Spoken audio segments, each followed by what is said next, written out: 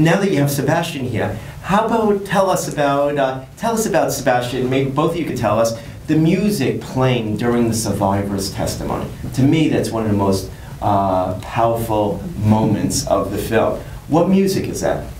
Well, actually, that's the only piece we didn't write. Oh, okay. That was the wrong. No, but there's a story there, because my brother had sent me a CD as inspiration for this film.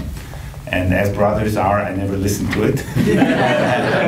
And then and as my brothers, he said, like, why don't you listen to it? So I listened to it, and there was this song, and we had this, it was always clear that it was going to be mute, the testimony, because that was the concept of that scene.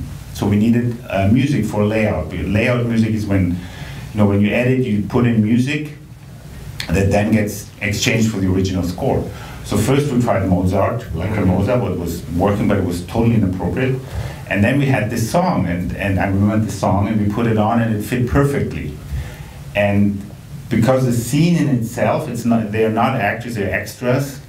It, like as a filmmaker, it was really being very humble. We really stepped back, and suddenly we realized that, and I think we all agreed. I mean, Nikki, Sebastian, and I, and the producers, that it was a perfect song, and it was actually a song from Toronto, from a synagogue, and so we wrote the cantor, and we said, we have made this film in Germany, would you please give us the rights to this song? And they did, and that's why it's in the film.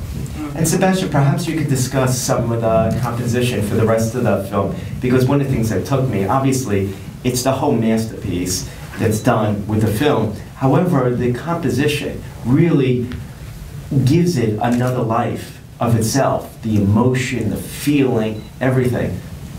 Could you tell us the process of development? Well, first of all, it was Nikki, Isa, and me. First there was Nikki, and then I came aboard. It was actually a very thematic approach, really. Like we tried to see where the most important and emotional parts of the movie are, and then we worked very closely with Giulio and met every once in a while and tried different stuff. And also, like, it actually was the first time for me to make this. In the end of, like, after the recording of the score, we met again and sat down in the editing suite and discussed if we what we would do with music, if we maybe push it or how we would edit it to really make it fit. And it was a question of frames sometimes. It was really astounding, really.